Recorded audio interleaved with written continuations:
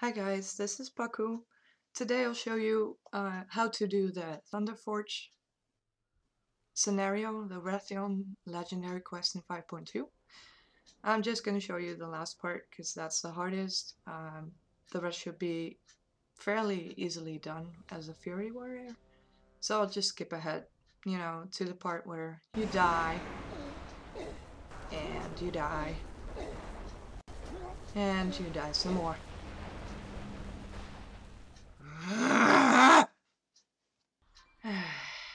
Just keep trying. Of course, you can only die so many times before your gear gets screwed up. In case that happens, you're gonna have to quit the scenario, get repairs, and start all over again. As you can see, I took some strength flask. I've got a bunch of health potions with me and Mobu power potions. And for the start of the fight, I took some dodge food. Why dodge? Well, this Sha guy, he comes after you a bunch of times, and you want to prevent as much damage as possible. One key word for this fight: avoid. When you manage to avoid all his abilities and be able to move on time, you'll be just fine. First ability is called Shadow Crash, which will target either you or the defender. As soon as you see this spell being cast, move and go back after it hit. The second ability is called Insanity. While he casts the spell, you need to take that time to run to a charged forge and click it. This will interrupt the cast and you will be fine. If you don't do this, you will die. He does an in-between ability called Shadow Burst, which is pretty much the same as Shadow Crash, only there's no target, so just make sure you get away from the boss.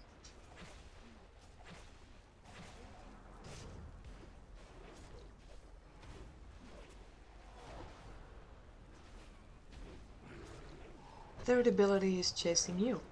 Just try to run away from him. Don't worry if he gets to you, he doesn't hit all that hard, and at some point the defender will taunt him back. In between, try to do as much damage as possible. Blow your cooldowns, do whatever it takes, because you only have 7 forges. They will not recharge, and you need them to interrupt the insanity. Fourth ability, Meteor Storm. As soon as you see a white patch under your feet, start running. Ignore the ads, just keep avoiding, keep running, keep moving. Don't stand too close to the white patches already there, because the splash damage will hit you quite hard as well. As you can see, as the fight progresses, one ability will follow the other pretty quickly, so you need to stay on top of things all the time. As a warrior with obvious healing problems, I find it quite useful to spec Impending Victory in your talent tree. This will make Victory Rush usable at any time. If you see a green beam and whenever you have a chance, try to stand in it, it will heal you. And that's pretty much it. Rinse and repeat. Enjoy the rest of the fight.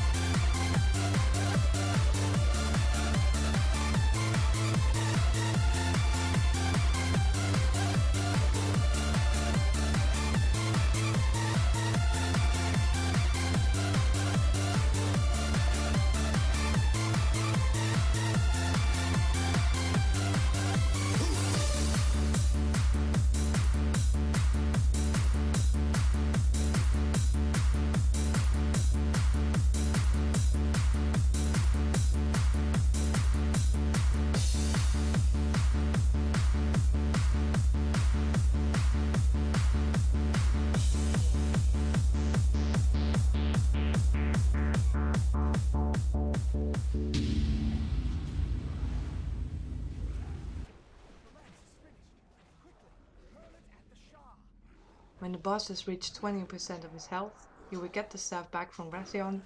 You should click it, then you get an extra action button. You hit it, and you're done.